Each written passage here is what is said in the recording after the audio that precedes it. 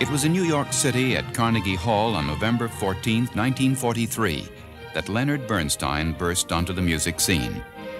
At the age of 25, he had just been appointed assistant conductor of the New York Philharmonic. The point of that job was to be always ready to jump in case a conductor, a real conductor of the Philharmonic, that is, Rajinsky, or a guest conductor, got ill. But within the memory of anybody at the Philharmonic, no conductor had ever gotten sick. And all the assistant conductors here had just sat, growing increasingly bitter, frustrated, knowing all the scores, being always ready, having their tailcoat hanging in the locker backstage, ready to come on a moment's notice, and never getting the opportunity to do so.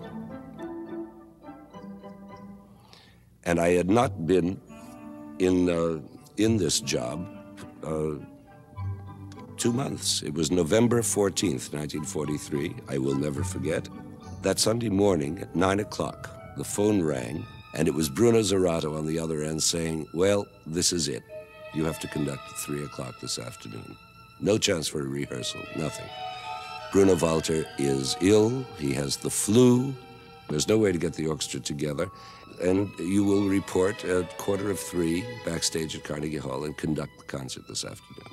So there I am standing in the wings, all a tremble, listening to Bruno Zerato, who had come out on stage, address the audience and tell them the unhappy news that they would not be hearing Bruno Walter that day, many groans, but instead would be hearing a young conductor called Leonard Bernstein.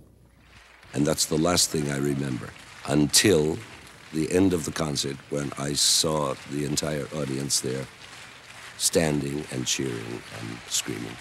But between the time of my entrance and the time of my last exit, I remember nothing.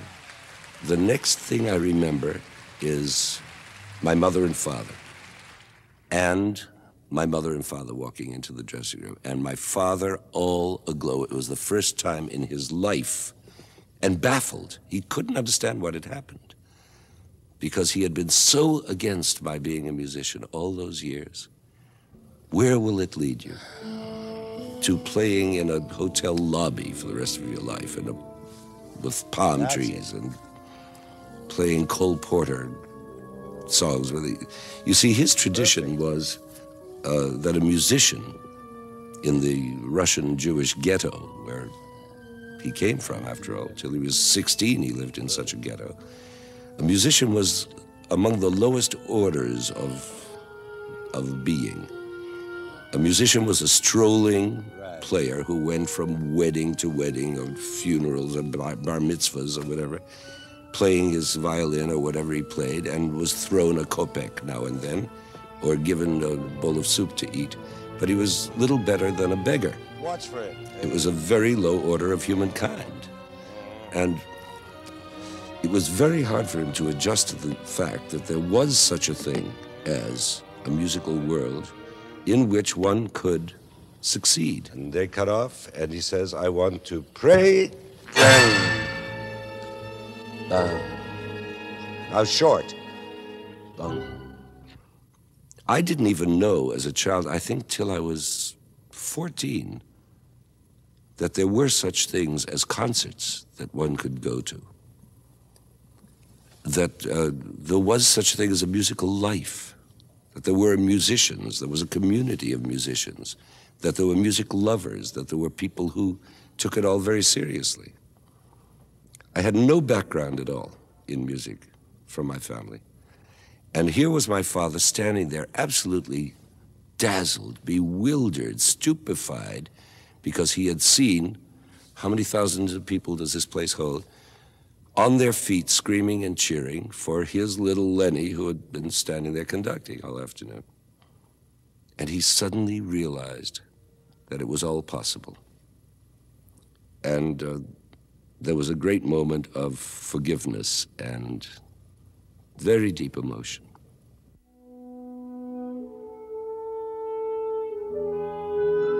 Leonard Bernstein was born in Lawrence, Massachusetts in 1918. His parents were immigrants from Russia. His father hoped his son would join the family business. He said years later, "How was I to know he would grow up to be Leonard Bernstein?" After the historic debut at Carnegie Hall, Leonard Bernstein's rise to fame was nothing short of phenomenal. He became an instant celebrity. Fame brought almost limitless opportunities for his creative energies. A curious corollary occurs to me sitting here in Carnegie Hall. That is a corollary to the event, the great event that took place here in 1943. And that is that it was not just a concert for the 2,000 odd people in this hall, but it was a radio broadcast. And I've said this before, but it occurs to me in an interesting new light because it was kind of prophetic that my debut as a conductor should have been involved with the electronic medium, the medium of radio, because that was to play in its various other manifestations such a great part in the rest of my life since that day.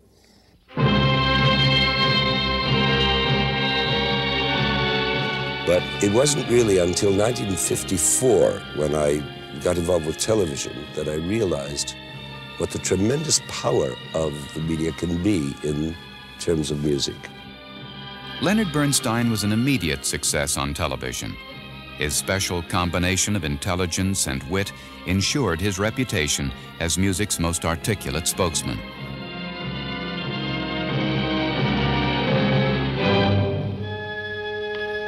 Well, you see, they don't need me. They do perfectly well by themselves. So why is a conductor necessary, after all? But what I realized about it was not only could I share what I thought and felt about these matters, about Beethoven and about the creative process itself with millions of people, face to face, eye to eye, nose to nose, but that I could also use visual aids, which was a whole new wrinkle. For example, we had the first page of the Beethoven Fifth, the whole score, painted in white on a black floor. And we had musicians standing, each one on the designated line. There was a viola player on the viola line, a clarinet player on the clarinet, and so on. And then I dismissed the ones that Beethoven had dismissed in his own mind, because he begins the Fifth Symphony only with strings and clarinets. So out went flutes, oboes, horns, trumpets, and leaving only the people who were relevant standing there. And this made such an impression on people because it had this visual connotation and corroboration of what I was saying, which they were receiving in an auditory way. I realized suddenly that my old teaching instinct, which I had inherited from my father and from all my teachers, I guess, who taught me how to teach, this old quasi-rabbinical instinct that I have for teaching and explaining and verbalizing, suddenly found a real paradise in the whole electronic world of television.